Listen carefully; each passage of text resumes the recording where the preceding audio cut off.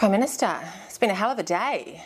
It's been a big couple of weeks. But particularly today, you've had a real test with Stuart Nash. Tell us why he remains in Cabinet. So clearly, Stuart hasn't met the expectations that I would have of him, or that I think New Zealanders should have of a minister in the Cabinet. And I have to weigh up then what the appropriate response to that is.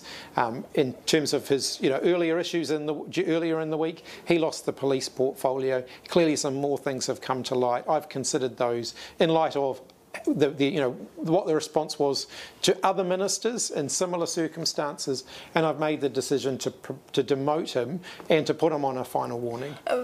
Prime Minister, he is a repeat offender. We've had 3 incidents now come out over the past 3 days. Why does he remain in Cabinet?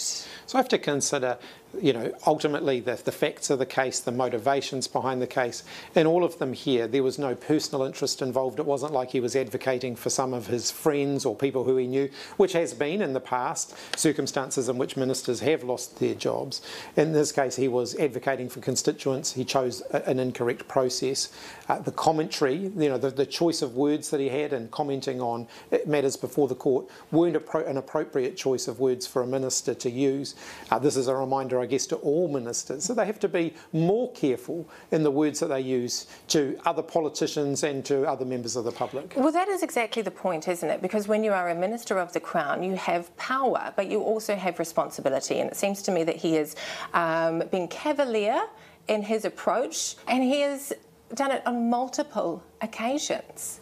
He's ultimately faced a consequence for his comments and for his actions, and I do expect that he will do better in the future. But as I said, I've carefully weighed this up against the sanction that's been applied to other ministers, other members of Parliament in similar circumstances. Well, other ministers who have lost their portfolios, they have also been ejected from the executive as well. He's the only one that I can see on this list here of 14 that hasn't been stripped of his cabinet roles. It depends on the circumstances.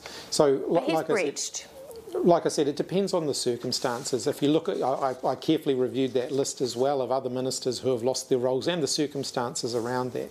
And in some, many of those cases, there was a personal nature to it. So they were advocating on behalf of a friend. There was a personal interest in it, so they stood to gain personally from their decisions or from something that they had been involved with. That's not the case here. Well, this is a real risk for you, though, isn't it? Because how do you know that there's nothing else? I've spoken to Stuart to get a reassurance from him. He made that reassurance early on, and then 2 other things have come out. I've impressed on him the importance of making sure that he's carefully thinking back as to whether there are other issues that might come up. He's given me an assurance that he's carefully thought that through. I think the key thing now is he knows that he's on a final warning.